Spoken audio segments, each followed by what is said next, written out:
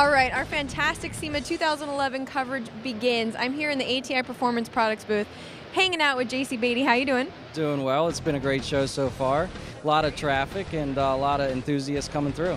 And you guys are celebrating your 50th anniversary this year? We are family business. My father started in 1961, and we've been going strong ever since. That's fantastic. Congratulations. Now, you've got some products you're really excited about to talk about here at SEMA. Can you take us through those products? Yeah, absolutely. I want to start right here with our Super F. It's 100% synthetic Type F transmission fluid.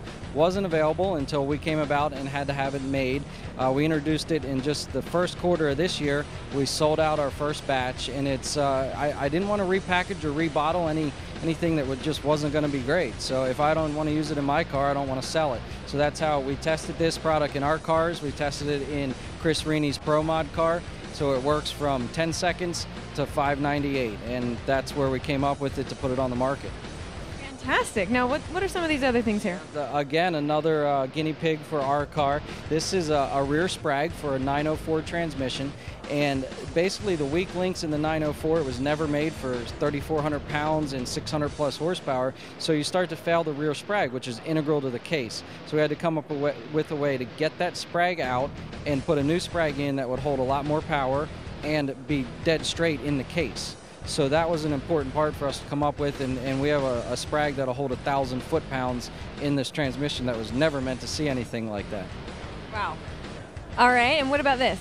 So working down back to the real high horsepower, we wanted a lightweight gear set that would give a couple gear ratios available. So we have 164 and 182 for the real high horsepower Pro Mod guys, and we've been 598 at 236 miles an hour with one of these in a 2,400 pound car.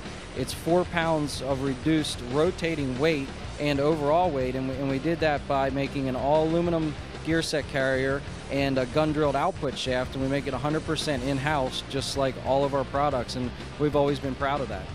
And a huge thing is obviously shaving off any of the weight is huge in racing. It gets expensive when you get into exotic materials, carbon fiber and titanium. So to be able to replace steel with aluminum and have it hold up, that's a great feat because you don't have the huge cost of titaniums and different exotic metals. All right, well, those are some pretty exciting products you hear showing at SEMA. So where can fans and customers go to check out more information? Well, we have ATIRacing.com, and we have a lot of tech and a lot of information on that site. Education's never free, so whatever you can get on our site for free, we'll put you ahead of the game. All right, well, JC, thank you so much. We wish you the best of luck, and congratulations again on 50 years. You're watching Power TV.